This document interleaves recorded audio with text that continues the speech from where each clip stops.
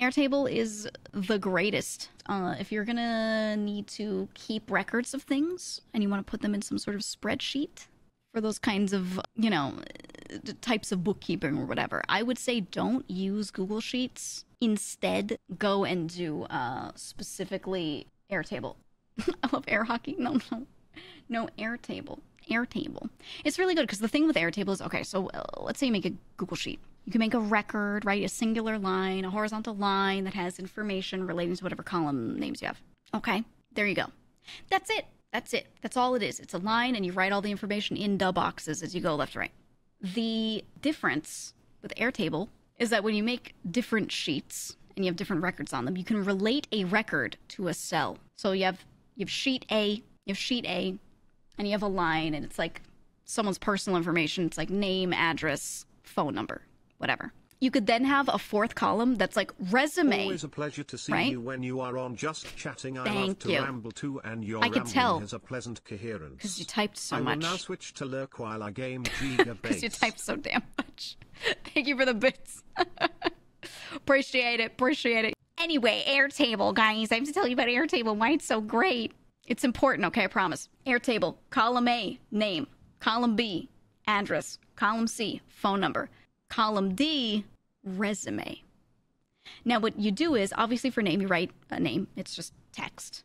For an address, you just write text, an address, phone number, same thing. Just some text. That's fine. Resume.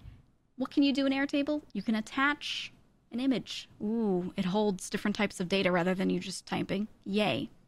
More so than that, you could have a second sheet, a second tab with a new sheet that has people's resumes broken out into sheet form. And then anything that's on a horizontal line could be referenced. So in the first sheet, you could take that cell and you could reference that entire record from the other sheet. And it can pull up that whole horizontal entry as a thing. The fact that you can nest things into your spreadsheets from other sheets is great. And I think it's a goated feature. And while you could technically make things and tools that do that, I think Airtable does it the best out of the box. And that's why you should use Airtable. Anyway, in this essay, I shall blah, blah, blah. I think if you do anything with business, if you run your own business, there is no better tool for keeping notes on your people and who does what, blah, blah, blah, than Airtable. It's actually the best one. Also, fuck Microsoft Access. Please use Airtable. And as I say that, Byte says, I just use MS Access. No.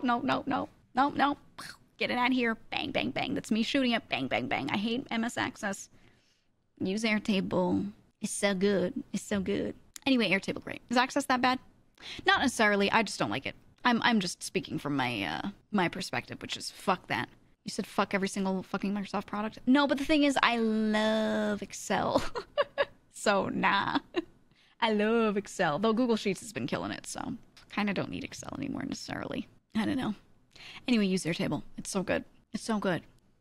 And, honestly, you can make it look nice, which shouldn't be a big deal, but it is for a lot of people. The fact that you can color code things, the fact that you can more easily and quickly create little drop downs than, you know, it would take you more time to do so in Excel or in Google Sheets. The fact that it's just very simple to do all that kind of stuff in Airtable, I think it makes people more likely to use it, especially if they're not, you know, by default a big tech person and likely to do this stuff, you know, by hand anyway. Most people, while they know, most people might not know, but while a lot of people do know, you can make little drop downs and reference another sheet for, you know, a data type or whatever that you can use a drop down to select in a cell. Like, a lot of people know this, but they either don't know how to do it or it just takes time and they don't want to take that time. Whereas making that happen in Airtable is a lot quicker. The UX is nice. And check out Airtable. Been using my own little homegrown app for this. Yeah, just Airtable just covers the bases. I don't know. I use like Airtable and Trello for anything that I'm doing casually. Anything just that I need to organize my life with. And that's just, that's all you need.